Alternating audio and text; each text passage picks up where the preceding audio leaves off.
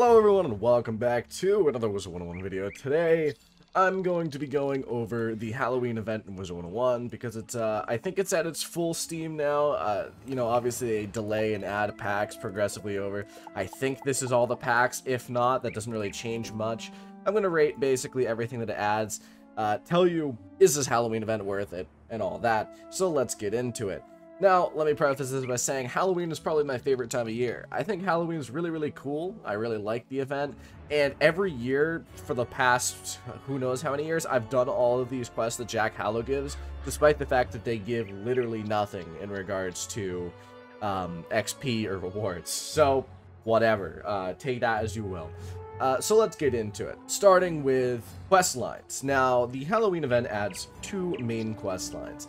We have Jack Hallow here, which, as I mentioned, doesn't really add anything in particular. None of the quests really give that much XP at all, but they exist in the game if you want to do them, and they happen every year. Gives you a little bit of gold. They can be like a little fun thing to do with friends, just wandering around doing Halloween events. Nothing is really useful that you get from them, but they exist. Now, Dorgan over here offers the second quest line added, which is to investigate this mysterious cave. The quest is kind of funny. I do like it, and if you are doing it right when you unlock it, which is around level 12, it's actually really worth it to do because it gives like a solid almost 2000 XP, I think. So feel free to go do that. Obviously, all of these bosses drop different Halloween themed items, different hats, robes, boots, all that kind of stuff.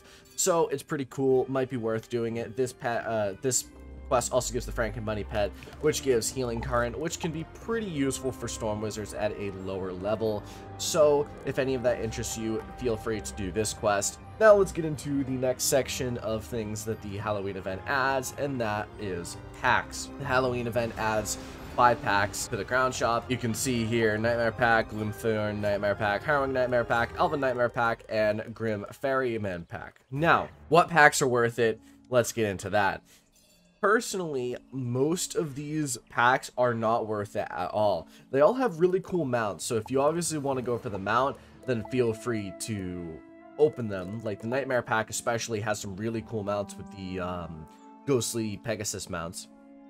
But the in regard to the rest of the items, none of them are particularly good, except for maybe the Harrowing Nightmare Pack. The reason why you'd want the Harrowing Nightmare Pack is because it gives the best crit wands in the game. It has since the dawn of time, and it will probably continue giving the best crit wands in the game for quite a while.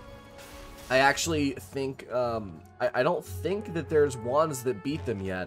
But they've gotten they're getting closer and closer, and eventually they will probably. You can see here, this level 80 ice wand gives 118 crit, which is more than most wands give at level 140. And this is obviously at level 80. I believe the max level one, the 120 or 131, gives almost 200 crit.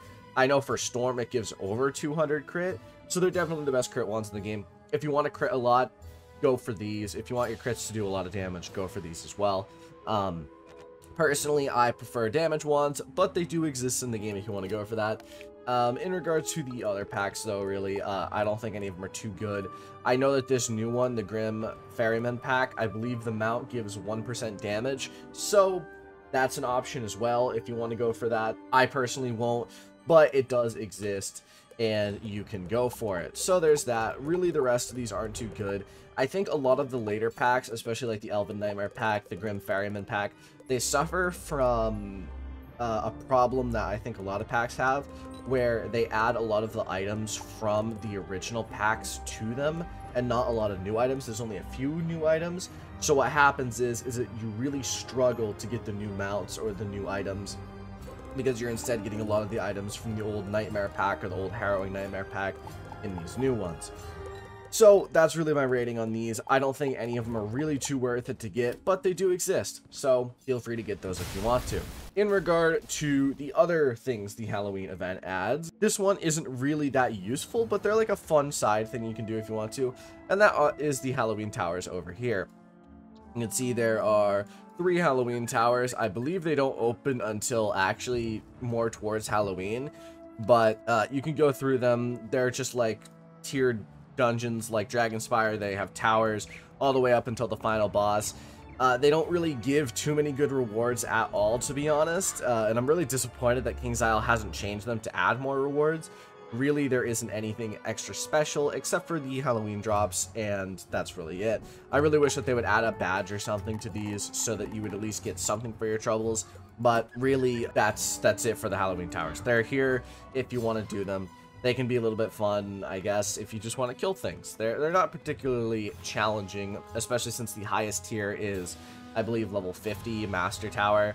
The boss has like 2,000, 4,000 health, something in there. I know that some of the bosses have cheats, which are pretty cool, but otherwise, really, there isn't anything else to add there. And finally, and this is probably the biggest thing, if you are a Death Wizard, now is your time. You're going to want to be coming to Dragonspire, going to the Lore Master, because she drops the seasonal spell of Headless Horseman. If you don't know, Headless Horseman is this really, really good spell that basically, for 4 pips, you can do quite a bit of damage, but it actually does more damage than Skeletal Pirate on, like, completely. The lowest damage tier is 530, which is higher than the highest Skeletal Pirate tier, and it only costs 4 pips. It is a really, really good spell, and it does drop quite frequently from Lore Master. You can see I have some treasure cards here. Drop quite frequently from a Lore Master. A lot of people I've seen have gotten it in 2 runs. It's taken me quite a few. I'm at like 15, 20 now, and I still don't have it. So that kind of gives you a range of how much it can take, but that's really it for that. So I believe this is everything added by the Halloween event. I don't think there's anything too much of note to point out besides that. That's really it. Let me know what you think about the Halloween events in the comments below. Do you think it's cool? What's your favorite event in Wizard101? Personally, mine is Halloween, but I'm curious to know what you think. So thank you all for watching. I'll see you in the next video. Make sure to hit the sub button. Support me financially on Patreon if you feel like it. And go join my Discord server. We just hit 200 members, so we're kind of vibing. I'll see you in the next video. Have a fantastic day. Adios.